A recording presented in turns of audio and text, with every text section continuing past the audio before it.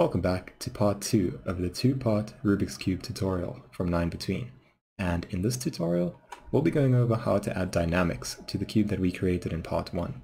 So we'll be using a few solvers and a pop network, and what we'll be doing is firstly giving our cube dynamics, and we'll be using a rigid body solver for that.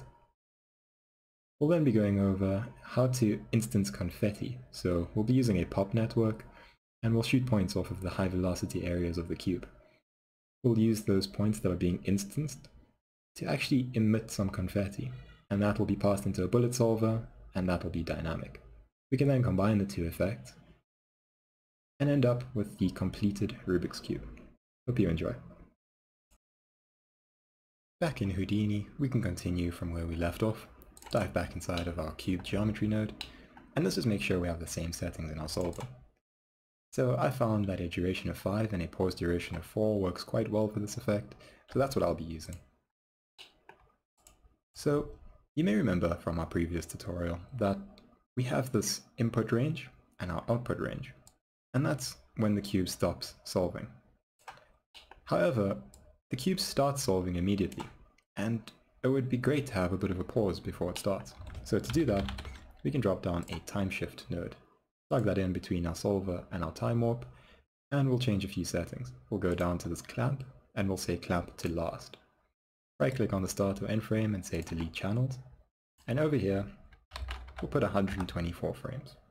Now if you play this back, this cube will shuffle itself until 124 frames have passed. So now we can take this start or end frame here, so take our end frame, say copy parameter, and let's go on to our time warp. And in our input range, we'll remove this and say paste relative references. So now we're fetching the range from our time shift, so the end frame, which is 124, and plugging it into our input range. And what we'd like to do here is just say plus 30. So we have this channel reference, plus 30. Now, when we play this back, you'll notice a pause of 30 frames before this starts moving. So that's great, we now have a pause of 30 frames, and we can make use of that. So let's go down to our attribute promote, and before we actually begin on dynamics, let's just set up one more thing. So in this attribute wrangle, we'll just say at speed equals length v at v. So to explain what this is doing, we're making a new global attribute, and we're giving it a value of length of our velocity. Now, the length function takes each component of a vector, so the x, y, and z component, puts it to the power of each component, adds those three together, and then finds the square root. So it's the magnitude of a vector that is being found. And over here, because velocity is sometimes negative, we've been given a positive value. So that's perfect because now we know how fast each of these cubes are rotating. So if we bring up our parameter spreadsheet and go over to S, we'll find speed over here. So these parts that are moving now have this speed attribute.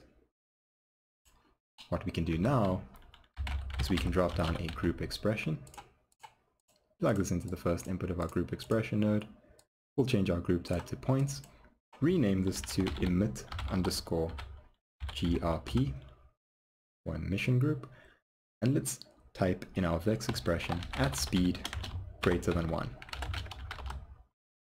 We don't put a semicolon here, and now what we'll notice is points that are moving are now being grouped. So we have this group of points that have velocities on them. So the next thing we'll do is just drop down a null, because we are now done with the cube geometry. We'll call this cube underscore out, jump up, and let's begin creating a dot network. And let's rename this dot network to cube underscore dynamics. We'll dive inside of this and drop a couple of things. Firstly, we'll drop a rigid body solver. Plug this rigid body solver into our output, and then we'll drop down an RBD object.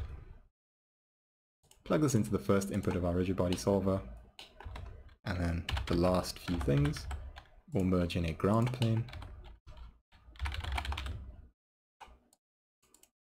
Swap our inputs around. And we'll move this ground plane down on the y-axis, -1. Last thing, we'll just drop a gravity force over here. And then we can bring in our RBD object. So over here on the subpath, let's change this. We'll go over to our cube and find our cube_out and accept.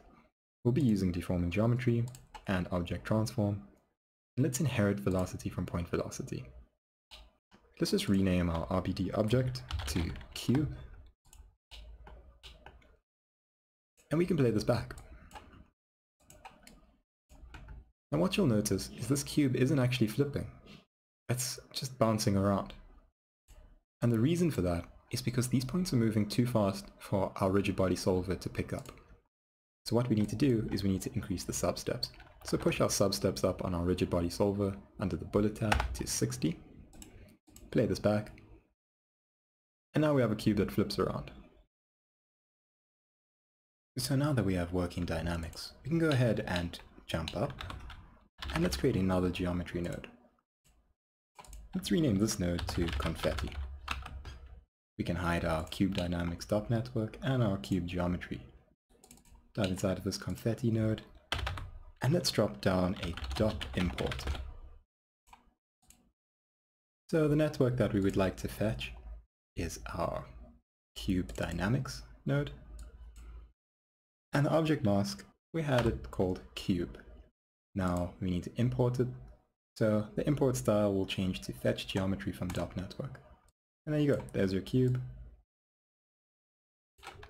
with all of its dynamics. Next we can drop down a delete node, plug our dot import into our delete node, and we'll just change this entity type to point, and the group that we'll be deleting is our emit group. We'll delete everything except our emit group, and now we have the parts that have velocity on them.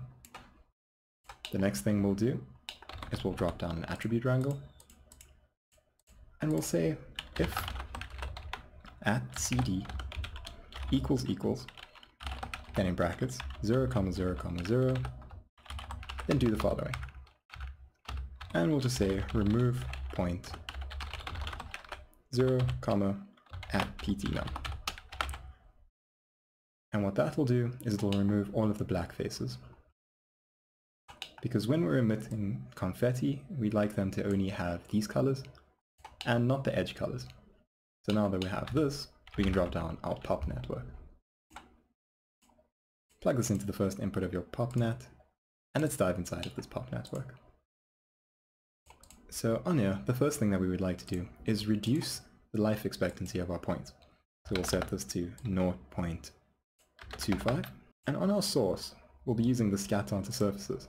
So to control how many points we'll be emitting, we can drop our constant activation and constant birth rate to 0, and change our impulse count to 25.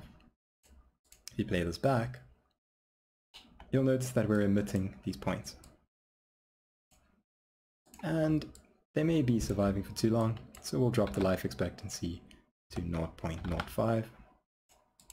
Play this back, and there we go. We have these points that are being emitted. So we can jump up, and next we'll drop down a copy to point node.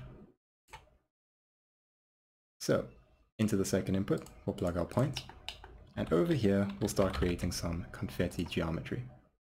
So drop down a grid, and we'll change it to a 3x6 with 2 rows and 2 columns. We'll drop down a subdivide node, and then we'll drop down a poly extrude.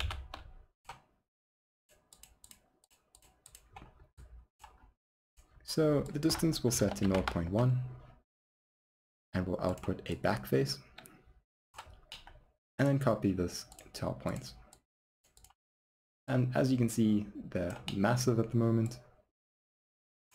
So what we'll do is we'll drop down an attribute wrangle between our popnet and our copy to points, and in here we'll just define a p-scale. We'll say at p-scale equals 0.03, and that looks like a decent size. So now we have these points being emitted. So the next thing that we'll do is we will assemble them. And we'll say create packed geometry. We'll transfer all attributes. Then we can go ahead and drop down a null. Plug your assemble into the null, and this will be our confetti underscore emitter. And before we jump up, let's do one thing. And let's drop down another null and take our dop import and plug it into this null node. We'll call this cube collider out. And then we can jump up and drop down another dop network. Once again, we can hide our confetti, rename this dop network to confetti dynamics, dive inside, and let's drop a few things. First thing is a bullet solver, and then an RBD packed object. However, we'll be using two solvers actually, so we're going to be dropping a multiple solver. The way this works is we plug our RBD packed object into the first input, our bullet solver into the second input, and we'll get back to this and add our second solver into this shortly. But let's just continue setting our scene up. So we'll drop down a gravity force and a merge node. Let's merge in a ground plane, plug this into our merge node and swap the inputs around. This ground plane will drop its position by -1. Drop another merge node, and we also want our confetti to interact with our cube. So let's bring our cube in. So we'll say static object, plug that into our merge node, go find the swap path, and that would be our cube collider out. So now we have our cube collider over here. We can just go make sure that its collisions are accurate. We'll just increase these uniform divisions up to 50. There we go. We can hide this collision guide. And let's go to our subpath on our RBD packed object and go find our confetti out. And that would be in our confetti node under confetti emitter. So we can try playing this back. And nothing's happening. Now the reason for that is because we don't actually have anything for the first 30 frames. And this RBD packed object isn't continuously looking for things being added to the subpath. So what we need to do is we need to tell it that we have geometry that's being added every frame. So let's drop down a subsolver, plug this into the second input over here with our bullet RBD solver, dive inside of this, and we'll bring in an object merge. Then we'll also bring in a merge node. Firstly, take your dop import. So this is the current geometry that's within your network. And plug into your second input this object merge. Now this object merge will be fetching the confetti geometry every single frame. So we can say confetti emitter. Set your display flag on your merge node, jump up, and now when we play this back, we're emitting confetti every frame. So you'll notice that our confetti is actually getting stuck in midair, and the reason for that is inside of our confetti geometry node. So dive inside of that, and then dive inside of the pop net. And over here, on our life expectancy, we actually need to change this to 0.01. 0.05 actually keeps our particles alive for too long, so we end up emitting them more than once per frame. So go back into your Confetti Dynamics tab, and the other thing that we forgot to do is on our static object, just use deforming geometry. The last thing to do is just make our confetti a bit lighter. So to do that, we'll fake it by dropping our gravity force to -5, and we can play this back. And now we have confetti being shot about. And over here on this convex hull tab, on your RBD packed object under the bullet data tab, we have our collision padding and our shrink collision geometry. And the one thing that you'll notice is that particles or pieces of confetti that land on the ground actually stick away from the surface. And the reason for that is because our collision geometry is too big.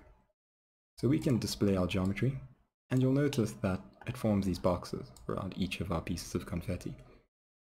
So the way to fix that is actually just to drop this collision padding to 0.001 and remove the shrink collision geometry. If we go back to the start and play this again,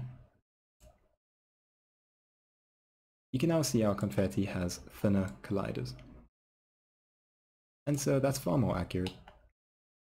We can just hide our collider again and play that back. So now that we have that all working, we can bring this all together. So let's rename our RBD packed object because we'll need to be referencing it. We'll just call it confetti. Jump up a level, drop down a geometry node. We'll call this one final. Dive inside, delete this file node, and we can drop down a DOP import node. We'll be calling in our confetti, so let's go to our confetti dynamics and use that as the DOP network. And what we'll be bringing in is just our confetti that we just named. We'll be fetching geometry from the DOP import, and then we'll drop down an object merge. So this object merge, we'll be bringing in our cube collider out from our confetti tab. You can just merge these two together.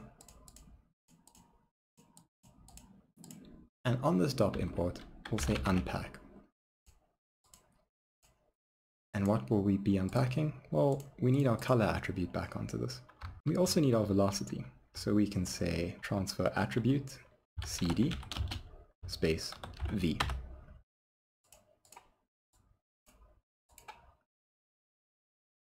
And there you have it. Now you're bringing both of those in, and you can just add a ground plane, a grid of some sort, and set up your lighting and cameras, and you can render this out. Everything has velocity already, so you don't need to add it. And of course you can cache this out so it's not so slow. You can cache out at any point. Perhaps you want to cache out at the end here. To do that, you can drop a file cache node, find a place where you'd like to save it.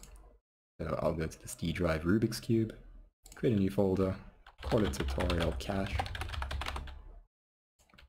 call this confetti.$ff or $f.bgeo.sc. And the frames that we would like to save, we just like to save maybe 200 frames. And then you can say save to disk, and after that you can load it from disk. There you have it. That's how you create this dancing confetti cube effect. So we've gone over the self-solving Rubik's Cube, we've gone over the cube dynamics, and we've gone over the confetti dynamics. If you have any questions, please comment down below and I'll get back to them. Thanks for watching. Please remember to subscribe and like our Facebook page. We have a lot of interesting things coming up, so stay tuned for that.